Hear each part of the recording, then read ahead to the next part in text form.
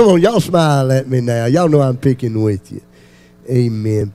Well, listen, tonight may be a little bit different. I'm going to continue on the series that I started, weeks ago before we got into Easter and kind of came out of that. And I just really felt that God was shifting some things. And, you know, of course, I preach. Anybody come out of Lodabar Sunday, by the way? Amen.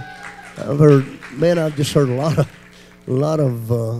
of people. That's just such an awesome text. I mean, some of these texts in the Bible doesn't really have to have a good preacher. You can some of the texts just preach for themselves. And that text about Mephibosheth and Lodabar and Ziba and all those guys just has that ability to preach. And that's the first time I actually preached out of that passage. But I promise you, I'm going to probably preach that thing in some of the nations because I know it preached to me. I felt like if nobody else getting nothing, I got something.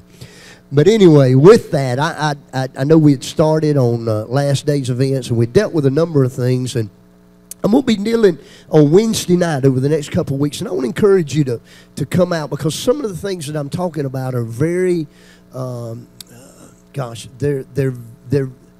how can I say this? Some of the issues that I'm going to be dealing with are issues that we're going to see happen this year, okay? According to the Jewish calendar and such. And I'm going to be talking about some of that tonight. And, you know, we've talked about a lot of these different signs that point to the last days. Now, I remember when I first started going to church, they was preaching about the last days. For hundreds of years, they've been preaching about the last days. But I think as we learn, when I begin to get into this series, one of the things that separates our season of history from previous generations is when Israel got birthed as a nation. Always remember this. Israel is God's prophetic time clock. Remember that. When you see things happening in Israel, when you see things that are being fulfilled prophetically in Israel, it points to the end times. You know, this Bible is enriched in Judaism. The Old Testament was all about the Hebrews. It was all about the Israelites. Jesus was a Jew. Amen. I'm glad he wasn't white. I'm glad he wasn't black. He brown. He got the black and the white and all the other nations. He's all wrapped up in all of it. Amen. So if you see a white Jesus, that's wrong. If you see a black Jesus, that's wrong. If he's Hispanic, he might be closer. But the truth is he was Jewish, right?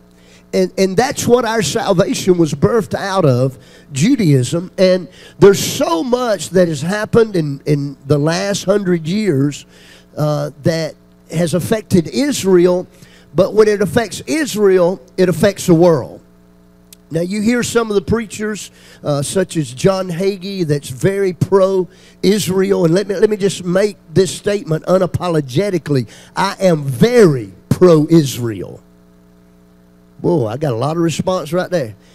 The Bible says, blessed are those that bless Israel, and cursed are those that curse Israel. So I am very pro-Israel. I've been to Israel twice. Denise and I went in the year 2000, then I went in the year of 1998. And I love Israel because so much of our Christian roots are rooted in Judaism. And rooted in the Old Testament, the scriptures tell us, is a picture or a shadow of things to come.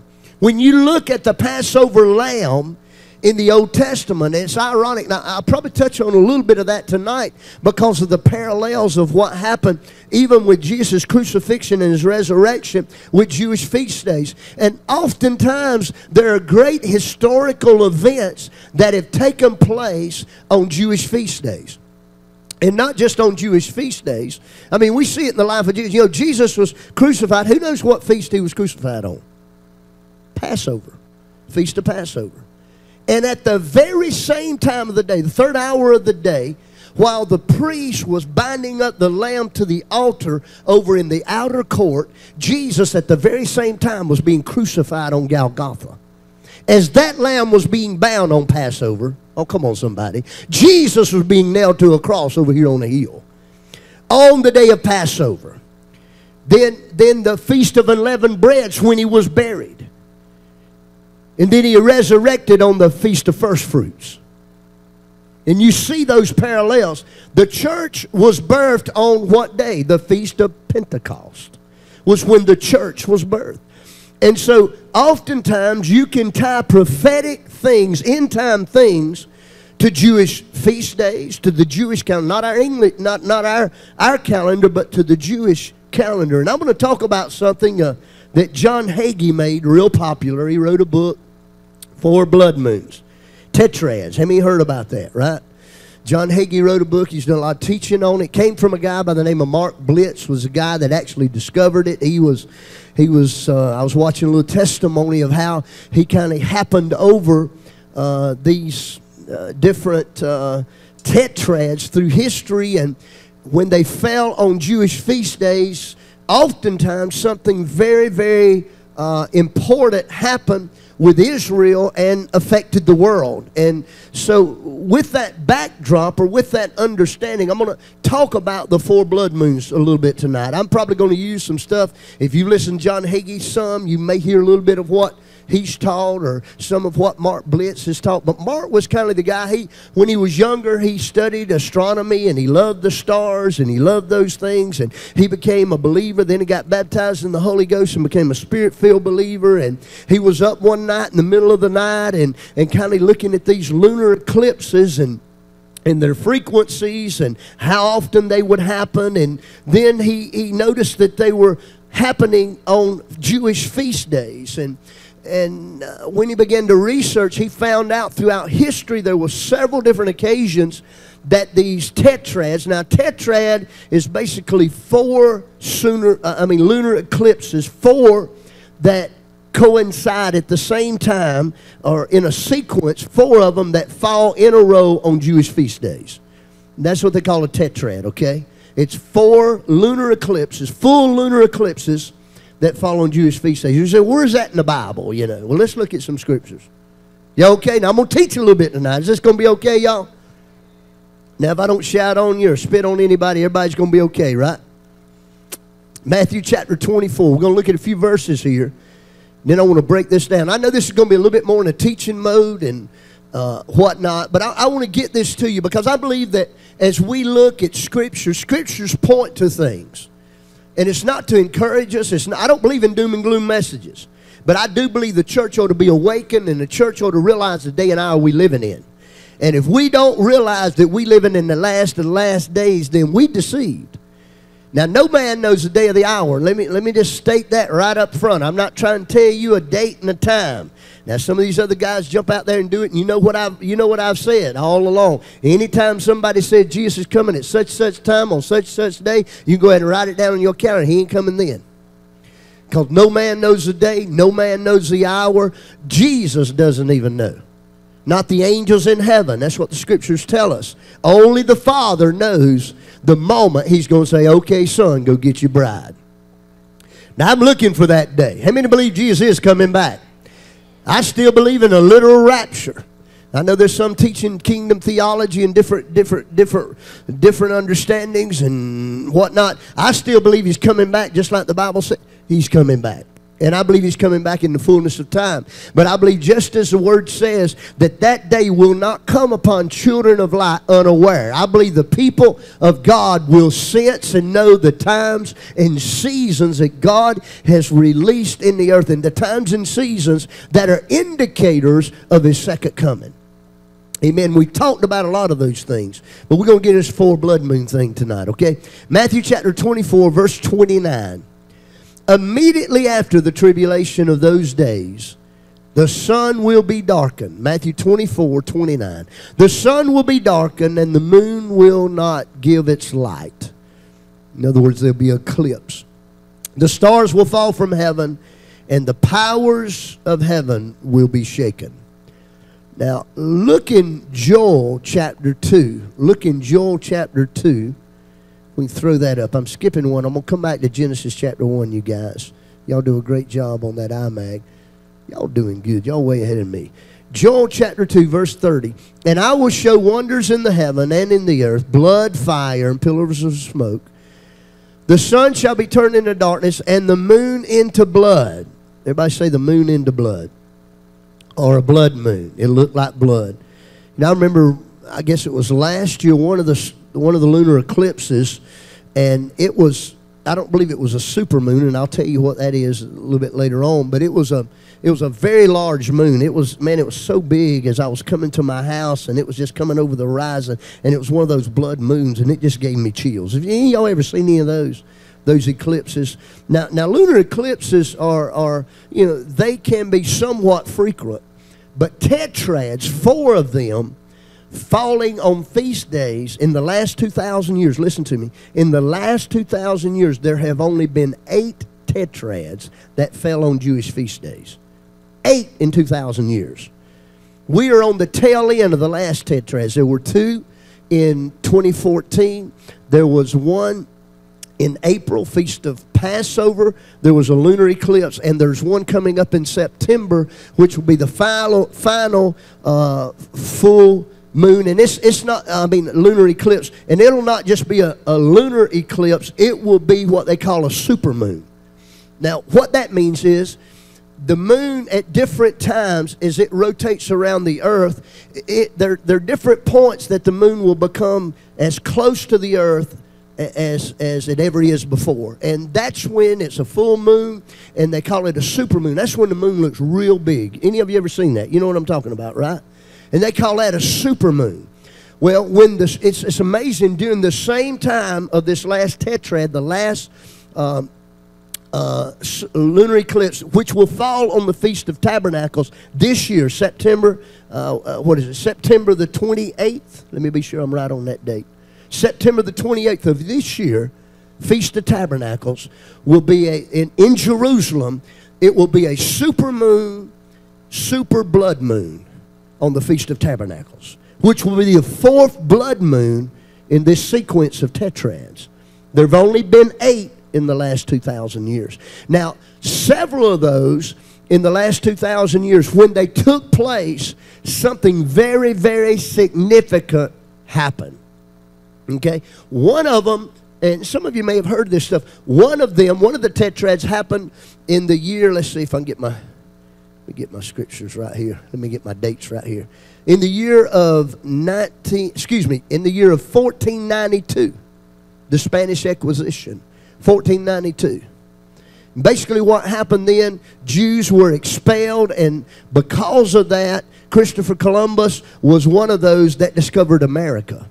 But the Spanish Inquisition, it's referred to, it was during those 2 years that there were blood moons. And so that was an instrument of one that came to this country and founded America.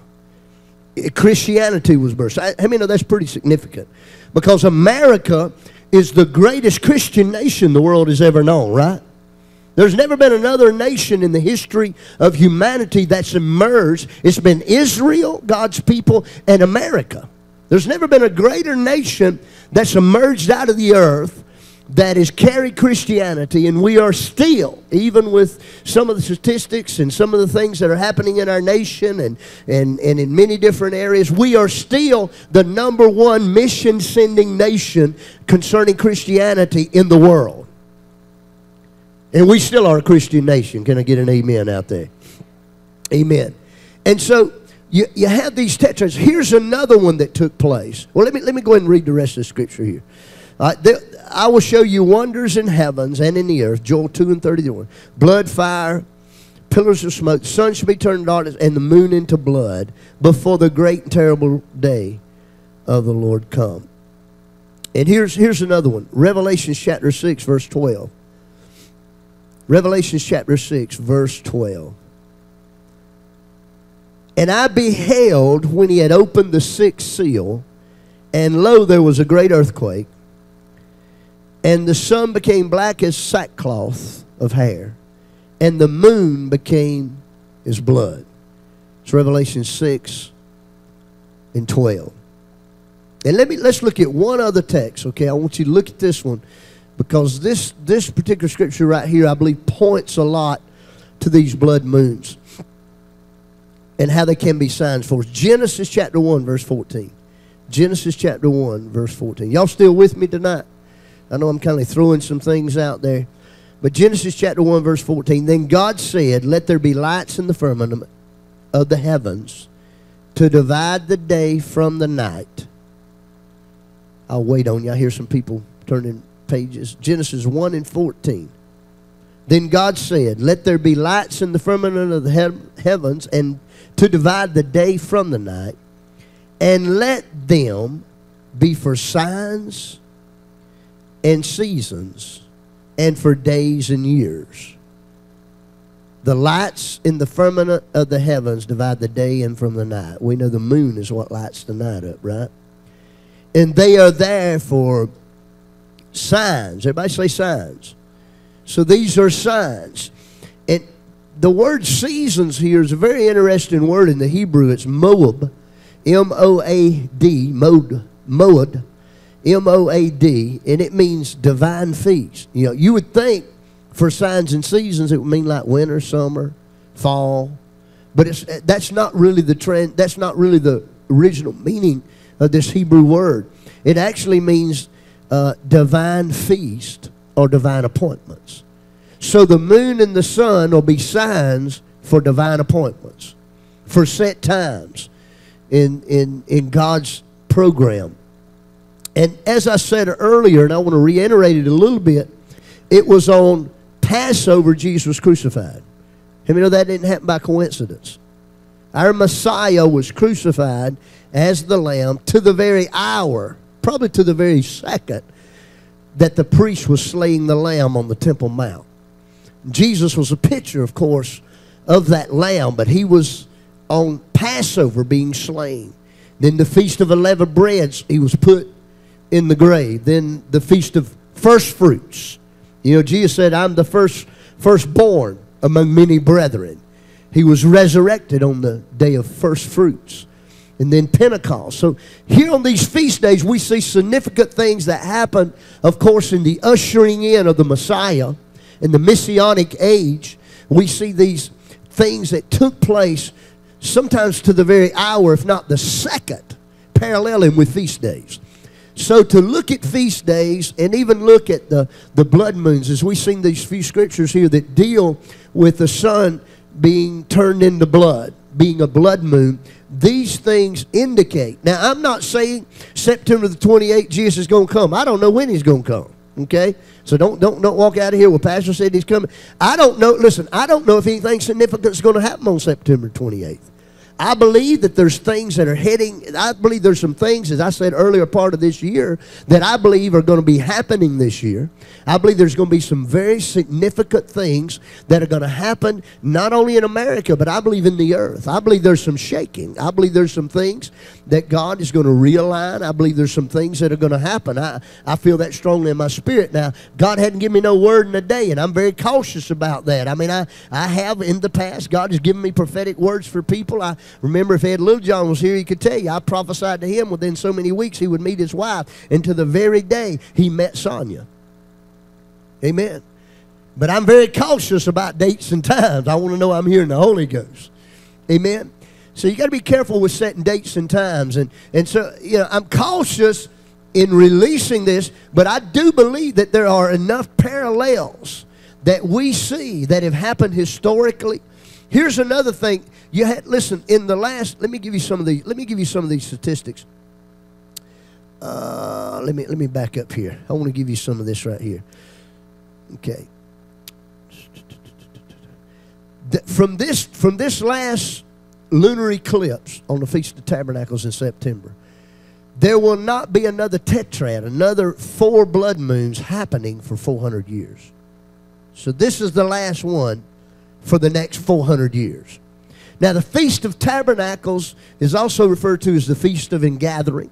It's also called the Feast of Booths. It's when the Israelites had come out of Egypt and God had delivered them, and they built those booths. They built those little huts to live in the wilderness, and it was symbolic of their deliverance and from Egypt, but it was symbolic of God's supernatural protection and supernatural covering. But it's the last of the feast days, the Feast of Tabernacle, and so it's there. When you look according to NASA's website and look at some of these tetrads, as I said earlier, there were only 8 in the last 2,000 years. And when you look at the ones that have happened, this is the 3rd set in the last 100 years, which is pretty odd. Tetrads are odd because on an average, there's only one lunar eclipse a year and a half.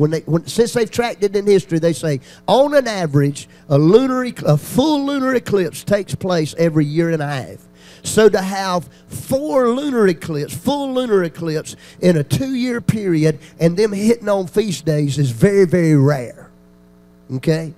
And so when you look at that, let me realize God knew when the four blood moons were going to happen. Amen? He knew exactly before history ever even began. Well, let's talk about the 3 that took. Even let's back up a little bit more. Here, go back in history. I talked about 1492, but even back up before then.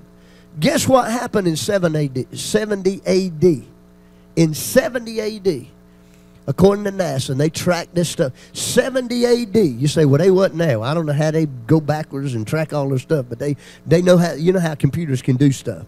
But they say in 70 AD, there was a tetrad that fell on the feast days, according to the Jewish calendar, if you back it up.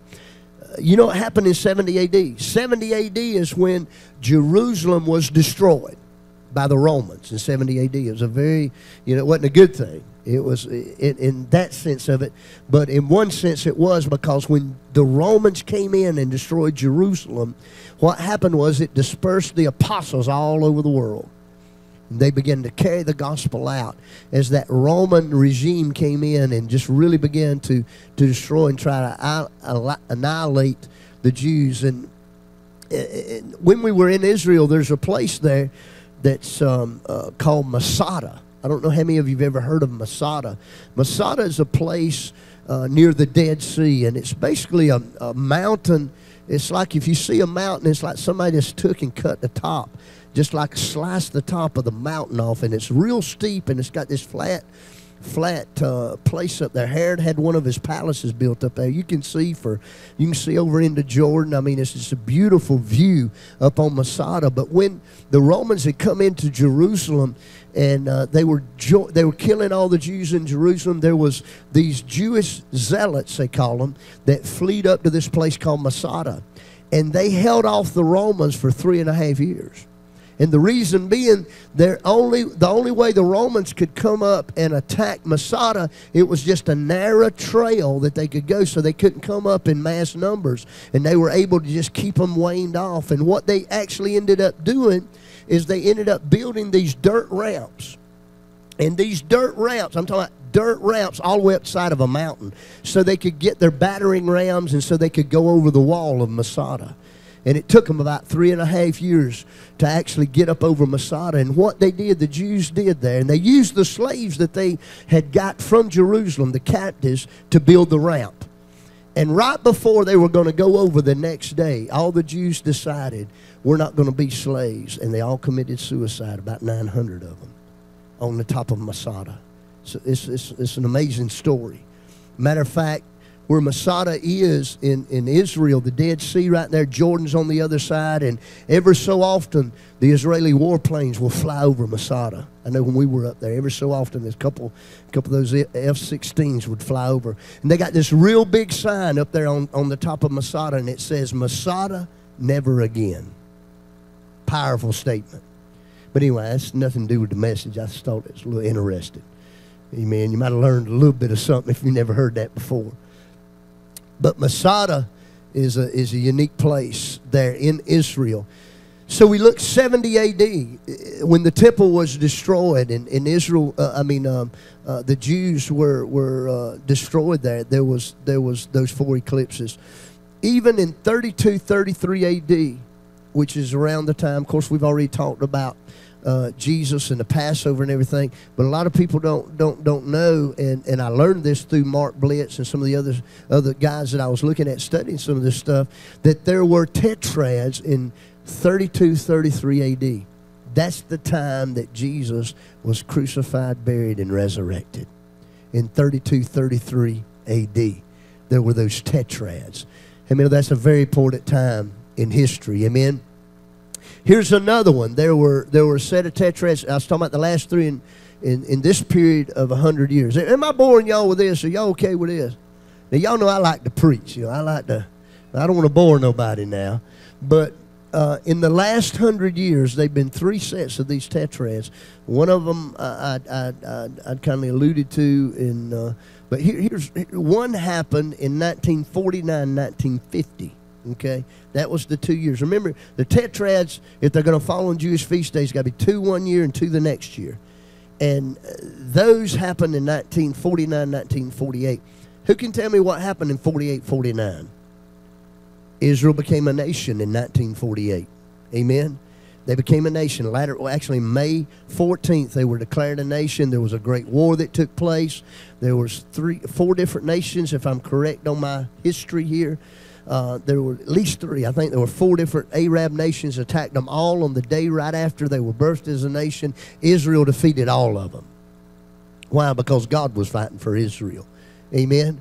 The tetrads happened 1949 and 1950. Right around that same time, Israel was birthed as a nation. Here's the next set of tetrads that take place. They happen in 1967. Can anybody tell me what happened in 1967? Anybody know? 6-Day War. Anybody ever heard of 6-Day War?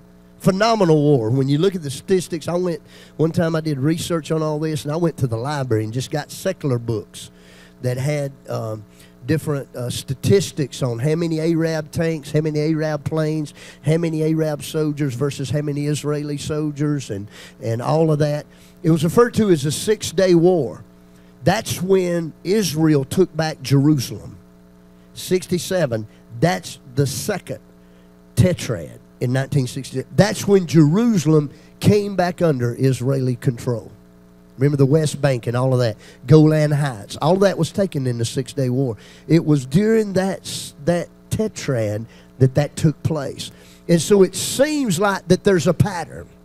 And, you know, when we look even last year, when ISIS really began to take off and started really persecuting Christians and Jews and anybody that wasn't Muslim, and as we're reading and watching the news, now it's almost a weekly, if not a daily basis, we're hearing about some massacre or some group of Christians or Jews that are being killed somewhere in the world. And this has been, how many know this stuff? How many realize this stuff has been escalating the last 2 years? How many know that? I mean, you know, I can't remember hearing about Christians being beheaded that much. I know that throughout history, and y'all heard some of the stats of those that have been martyred for the gospel, but it's happening now on an accelerated rate. We're seeing it like never before, and it's right in the midst of these 4 blood moons. You say, Pastor, what's going to happen? I don't know what's going to happen. I know who holds the future, though. And the main thing is we need to understand the hour that we're in, because it is an hour, has to be an hour of urgency for us, because we have to realize that there are people around us that may not make it if the rapture were to take place, or if something were to happen very, very drastically, or you know, whatever may come down the pike. If people around us don't know the Lord, we are ambassadors of God, and we have an assignment to reach them with the gospel. Amen. And you know what happens to us sometimes, guys? Some of us that have been Christians a long time, we ain't got no sinner friends. Some of the best evangelists and some of the best people that God uses to reach people are people that just got born again, because they still got all them relationships out there. Some of us have been Christianized and been insulated in our Christianity, and you know, I start thinking about how many friends I got that are not believers. You know, I look at my own self. It's so easy for us to get in our Christian bubble and forget about people all around us that don't know Jesus, because see, when He comes back, ain't nobody gonna have time to get ready. The Bible says, in the twinkling of an eye, Thessalonians says, the trump of God shall sound, the dead in Christ will rise first. You and I, which are alive and remain, will meet the Lord in the air, and so shall we ever be with the Lord. Now, I'm not trying to say Jesus is coming on September 28th. Do not hear that, okay? I don't know when He's coming. But I do believe that there are significant things that have already happened. Even during the first set of these tetrads, the Hamas and Israeli war that intensified during that time last year. That was right around that time. You know, and we look, you know, and the nations of the earth seem to be turning more and more away from Israel. Even America. Y'all don't get quiet on me now. Even America is turning more and more away from Israel. The moment we cut ourselves off from Israel, you better look, destruction is coming. One of the things I think that upholds this nation is our ties with Israel. Amen. That's why I'm vehemently opposed to Iran getting nuclear capability. I think it's a threat to all that region. I don't get political on nobody, okay? Not trying to get political or anything. But some of these things are not just political issues. Before they were ever political issues, they were spiritual issues. And I refuse to be quiet on spiritual issues. I'm going to speak to spiritual issues. Amen? We've got to bless Israel. We've got to stand with Israel. We've got to stand with them as a nation. We've got to stand with them as individuals. And, you know, when we look at these signs and these things, it's not anything to put fear on us and put dread. Come on, if you know who you are in God, you ain't got to worry about nothing as far as who you are in the Lord. But I believe it should stir up an urgency in us to be the light that God's called us to be. Because God, I believe, is wrapping this thing up. Was this year, next 10 years? Who knows? God knows in His time clock. I don't. But I do believe that there's significant things. There's something else, and I went over my time here, but there's something else next week that I'm going to get into, to me, that carries even more weight than the 4 blood moons. 4 blood moons, you know, there's 6 of them that some significant things happen in the last 2,000 years. 2 of those tetrads didn't anything really happen historically, okay? But the next thing that I'm going to talk about is what they call the Shemitah. A guy by the name of Jonathan Cahn. He's a Jewish guy. Any of y'all heard about the Shemitah? Some of you have heard about the Shemitah and what it is, Shemitah year and stuff. I'm going to share some things about that Shemitah year because, see, in September, during the same time of the Feast of Tabernacles, during the same time of this last super blood moon, at the same time in September, that same month, is a day, Elul 29, which is the height of the Shemitah. I don't want to get into, I ain't got time to break it down. But type in Shemitah, okay? Jonathan Cahn. He preached, shared a word. I encourage you to look at where he shared at the presidential inauguration prayer breakfast. He challenged all of Congress and all of them about coming back to Jesus and coming back to God. But it's a powerful, powerful, powerful word that really parallels with where we're living at in the season we're in. How many realize we're in a different time than we were as a nation? How many of our nation's changed? How many know the whole dynamics of the world has changed? You know, with the web that's been introduced, the World Wide Web and the internet and, you know, all of these different technological breakthroughs and all of these things that have transpired, it has brought us into a different age. The generation, the hour we're living in right now is not the hour we lived in 20 years ago.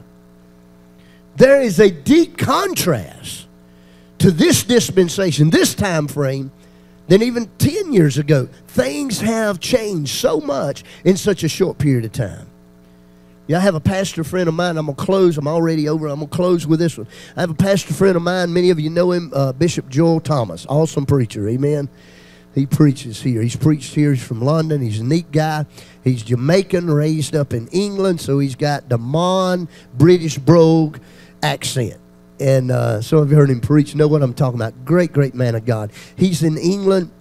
I've had the great privilege of preaching, and he's got an awesome church there in a place called Reading, England, and I've had an opportunity to preach there. And one of the things is we were sitting in his house, we were just talking about different things. He was talking about how England has had went away from God, and he was talking about America and the comparison of how England, it was like they gradually got away from God and the things of God. Matter of fact, outside of Tanzania, when I went through that airport, London, I had more problems going through London than I did Tanzania or any other airport. I had more. They pulled me to the side when they knew I was a pastor.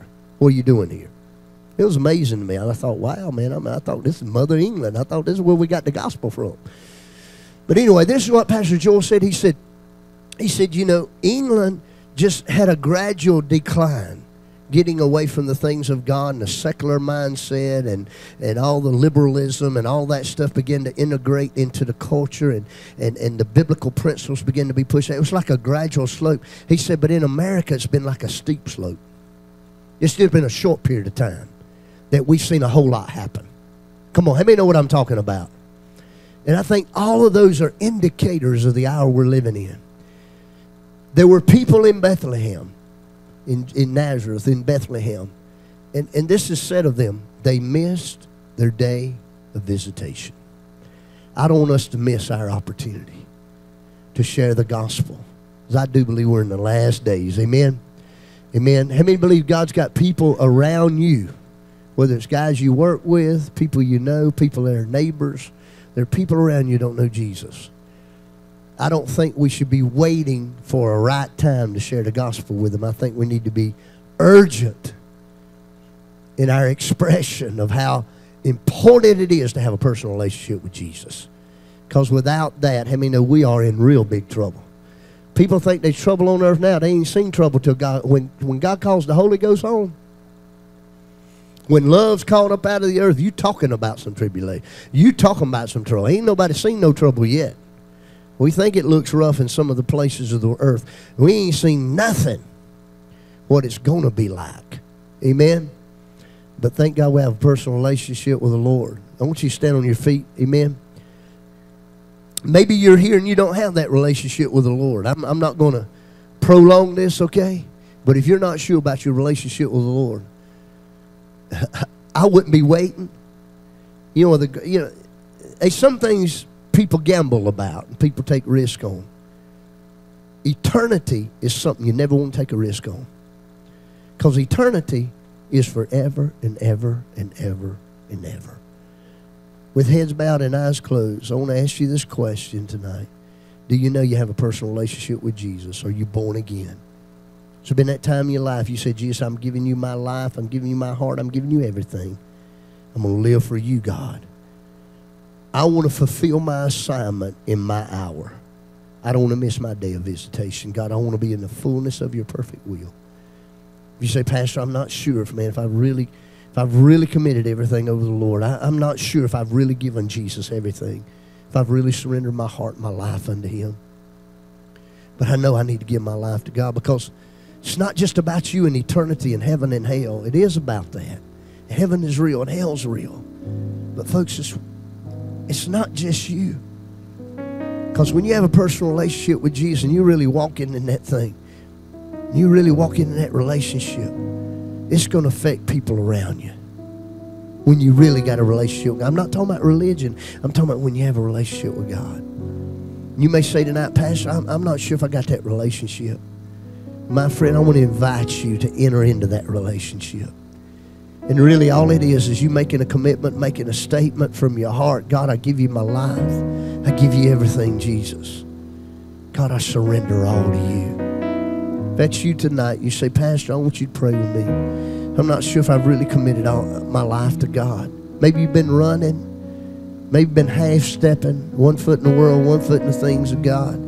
This ain't no time to be playing, y'all. This ain't no time to be straddling the fence.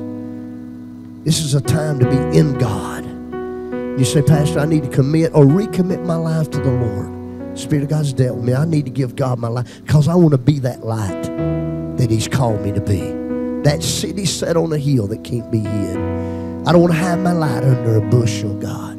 I want you to light me up that all may see and be drawn unto you. If that's you here tonight and you say, that's me, Pastor, pray for me. If that's you, I want you to lift your hand up. Just lift your hand up high.